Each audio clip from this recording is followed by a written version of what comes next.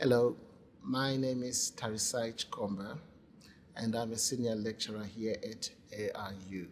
Working with children, families, and communities is an exciting course that we offer here at ARU.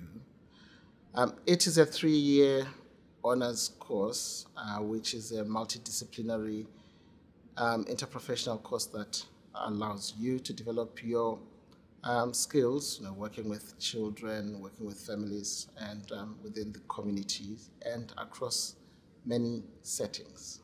Working with children, families, and communities is our new course that allows you to work within education and social work.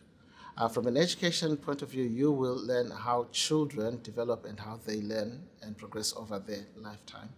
And from a social work point of view, you'll be looking at how we keep children safe in various settings, be it at home, school, or within the community. To be successful on the course, you need to be a good communicator, be empathetic, work well with others, as well as show initiative. You will also need to enjoy working with children as well as working with the more vulnerable within society. Thank you very much for watching. I look forward to seeing you at an open day soon.